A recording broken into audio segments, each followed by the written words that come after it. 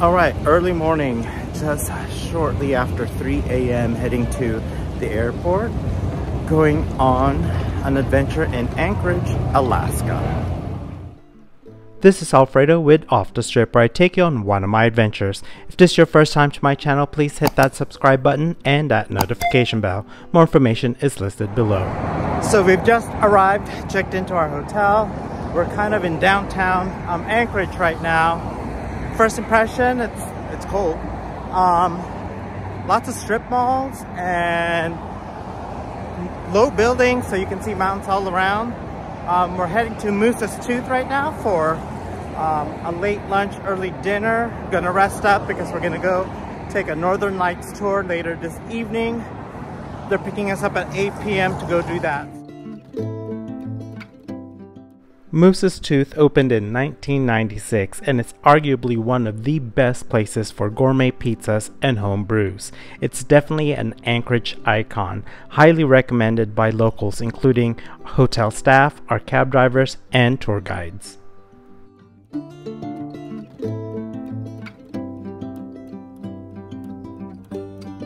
So this bridge was built in 1910 by hand. On our way to see the Northern Lights. We're in the middle of nowhere, but it's a lot of fun. So we're about an hour and a half northeast of Anchorage looking for the Northern Lights. We got a little bit of it about 20 minutes ago. It's nearly midnight right now. It's freezing, and we're going to hope that we get a bigger show in just a little bit. Our guide Scott said it comes out usually between 1 a.m. and 3 a.m. So we're gonna wait in the van, drink some hot chocolate, stay warm until we get that big show.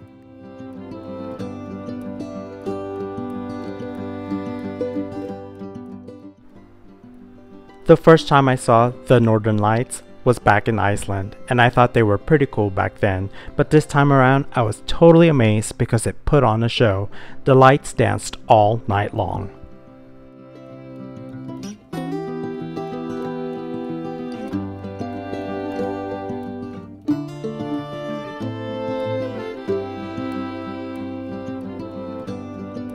We have the Northern Lights behind me. That's kind of cool.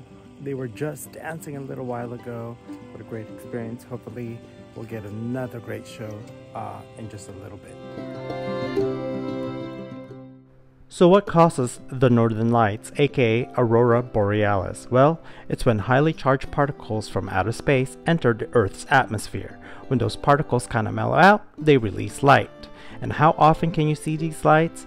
Believe it or not, you can see it every day. You just need to be at the right place, and it needs to be dark enough for you to be able to see it.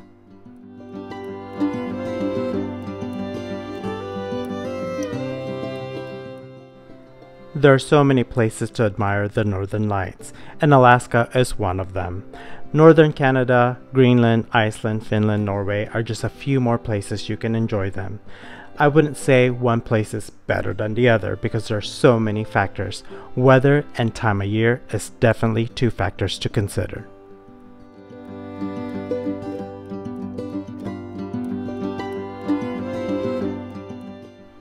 And every time you see the Northern Lights, it's going to be a totally different experience because it's a natural phenomenon.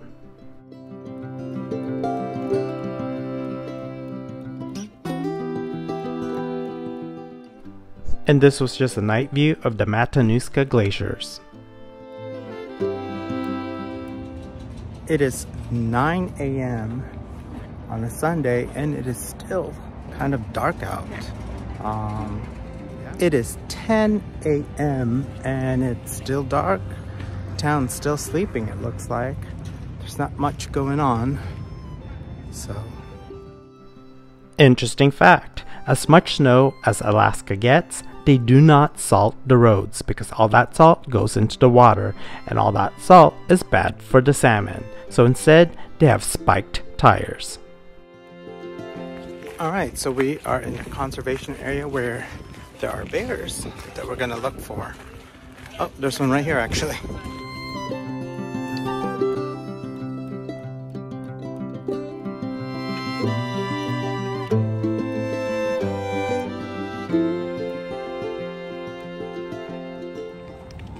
So we're at this conservation area, kind of like an hour south of Anchorage. Yeah, but right now we're gonna go check out the elk. So it's not a zoo, it's a 200 and some acre conservation area. And 14 acres of that is dedicated to the bears.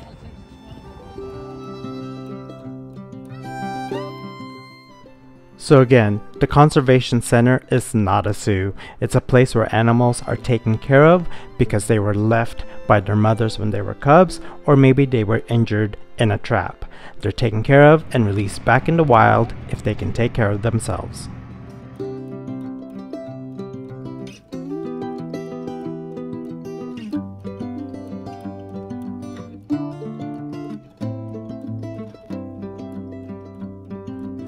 Okay, so now we're gonna go check out the wolves. They have 3 wolves here. Ooh, there they are.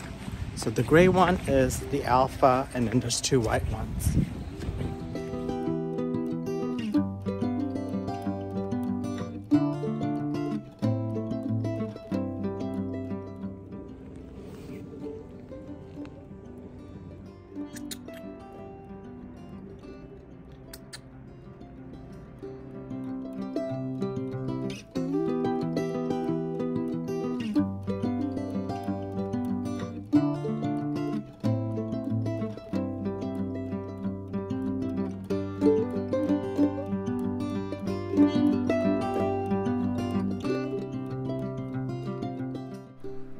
Sushi, anyone? Here's some fresh salmon.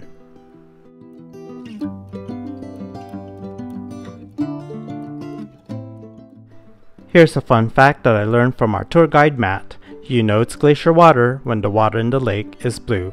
And here I am pointing at the glacier. I do recommend visiting Anchorage, Alaska, the end of October. Their busy season is over, so it's not crowded. The rates are cheaper, and you can still do a lot of fun stuff, especially the Northern Lights.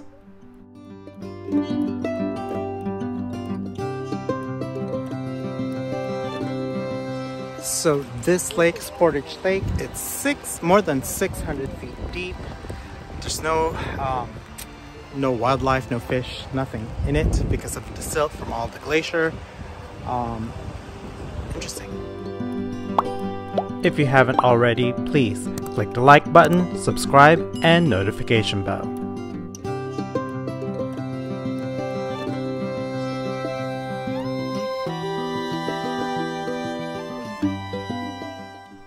This is Simon and Seaforts, another great restaurant recommended by 2 locals when I asked them, hey, what's a good place for salmon?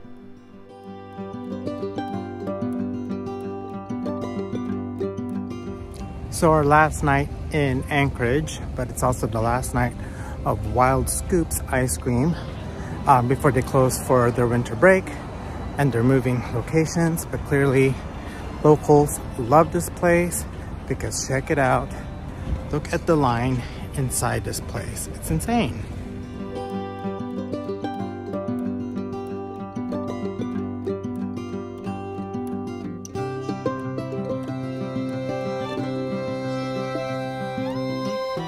So before they close for their winter break, and before I go home to Vegas, got a double scoop of their chai and their version of Rocky Road that I got yesterday. It was so good, I had to come back.